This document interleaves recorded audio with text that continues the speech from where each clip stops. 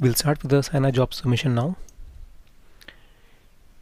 Here on this portal, first there's very important information about the Cyana license. Users who have, or the labs which have license, can contact through this link for login credentials, and those who do not have a license can directly contact to Professor Guntert. And then coming forward on the job submission itself, we can choose among 3 different kind of jobs, and for this tutorial I'll be choosing the very basic one. It needs an amino acid sequence,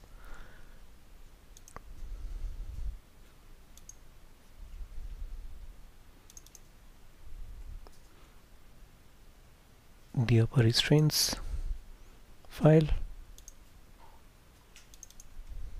and the angle constraints file.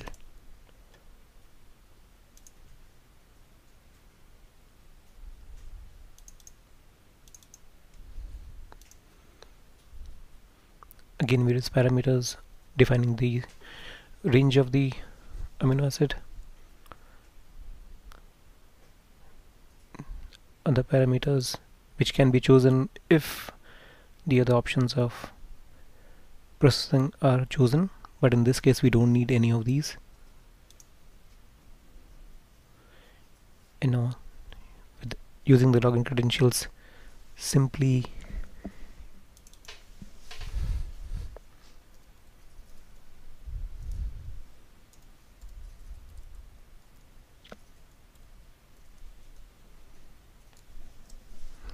we submit this job,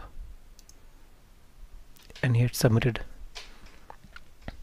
Using this link we can retrieve the results, but it's again obvious that the jobs will not be ready and it may take quite a while by the time we can retrieve them.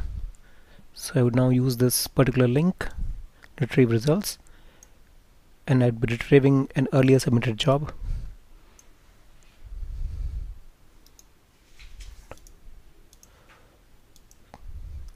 And yeah, it's ready. Simply download these files from here and they should be ready here. That's out.